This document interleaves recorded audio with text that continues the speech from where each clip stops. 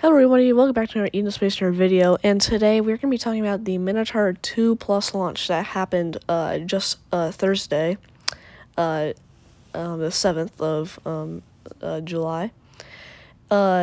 It actually exploded 11 seconds after liftoff from Vandenberg Air Force Base in California, launching from test pad 01. The test launch was launched by Minotaur-2, which hasn't launched since 2008, actually. This launch was testing out a re-entry vehicle. Not really a vehicle, kind of like some sort of object, whatever, called the MK-21A. And yes, that re-entry vehicle was lost in the explosion 11 seconds after liftoff.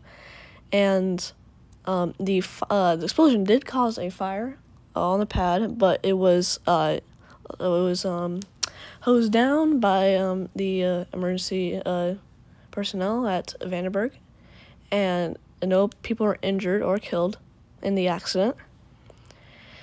And yeah, so we're just gonna leave you here with some of the news videos of it. It's just in. An unarmed rocket launched from Vandenberg Space Force Base last night exploded just seconds after lifting off. Vandenberg Space Force Base officials say they are looking into what caused the rocket to explode.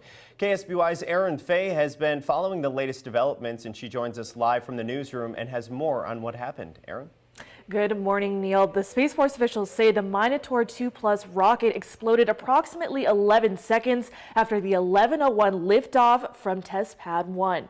Several people on social media reported hearing the explosion, but the base had not given a specific time for the launch, so it was not immediately clear what happened. Vandenberg says no one was injured and that the debris was confined to the launch pad area on the end of Rhea Road on the base. However, the explosion sparked a fire on the northern part of the base that was producing smoke into the early morning hours. The launch was scheduled to be the first test supporting development of the new MK-21A re-entry vehicle for the Air Force.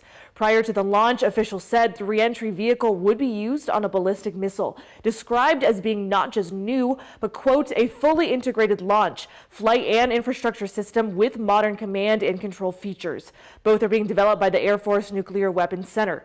Among other things, Vandenberg said the launch was planned to help demonstrate early design concepts in operationally realistic environments. Base officials said smoke from the fire was not an immediate danger to other parts of the base. Thank you guys for watching, and make sure to subscribe to the channel and subscribe to the second channel where we post other content and do live streams. And I forgot to say in this video, but the Minotaur-2 launched at 11:01 p.m. Pacific time. There has not been a video of the failure yet, but hopefully there is soon, and if there is, I'll post it on my main channel, which is what you're watching this on, so bye.